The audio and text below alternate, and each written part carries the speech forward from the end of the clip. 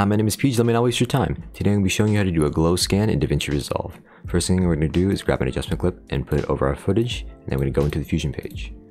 In the Fusion page, what we're going to do is we're going to hit Shift Space and we're going to add a bitmap. Shift Enter, we're still on the search page, and then we're going to grab a fast noise. Then we're going to grab a background node. Then we're going to grab another bitmap.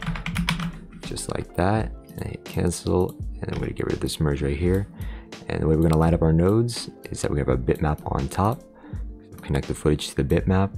We're going to hit the bitmap to the fast noise. If we actually hold down Alt while we go to the node, we're going to hit the noise to brightness map. Then we're going to use the fast noise to go to the background node, to the effects mask. Then we're to the background node to the bitmap, and the bitmap to the footage. Oh, I think it's not going to go like that. So we're just going to add a merge, and then going to put this bitmap onto the foreground right there. Alright, so first thing we're going to do is go to the first bitmap on top, and then we're going to go to the channel and then switch it to luminance. Next thing we're going to do is go over to the fast noise, and we're going to hit discontinuous over here, and we're going to bring the detail all the way down. Hit color, and we're going to change the type to gradient. Let's just use the fast noise real quick. Alright, so now that we're here, we're going to click the white part of the gradient that we have here, right where the arrow is, and then we're going to type in 0.025.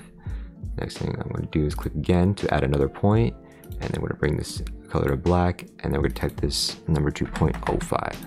Just like that, so we kind of have like a little border when we look at our fast noise. Next thing we're going to do is go to our background node right here, and go to settings, and then we're going to hit the channel right here, and we're going to change it to luminance. And then we go back to the background color and change it to white.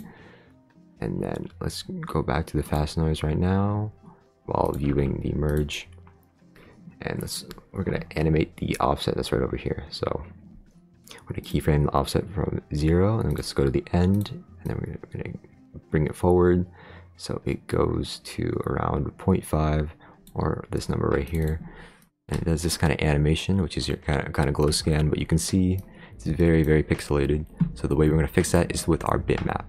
So let's view our bitmap right here, and we're just going to bring this threshold down so we can get rid of that more pixely bits into something that we like. I think that should be fine, and let's bring a little bit of a soft edge to that mask. Alright, now we're going to go to the merge that's over here, and then we're going to bring the alpha gain just a little bit down. So what it's going to do is add a little bit of extra glow when we see it. So let's just play it back like this. Yeah, kind of a effect. It's a little bit pixelated. Maybe we'll adjust some more settings or make the feather go more like that. Something around there. But you can play around with it more. I think what I'm going to do is go to the spline page. Let's click the offset on and highlight our keyframes here. Let's hit S and let's do a graph that goes like this for this effect. Something around here. We play it back. There we go, we got our glow scan. If you have any more questions or suggestions on what I should do in the future, please let me know down below in the comment section. If you'd like to join the Resolve AV community Discord, there's a link in the description, as well as my own server if you'd like to join.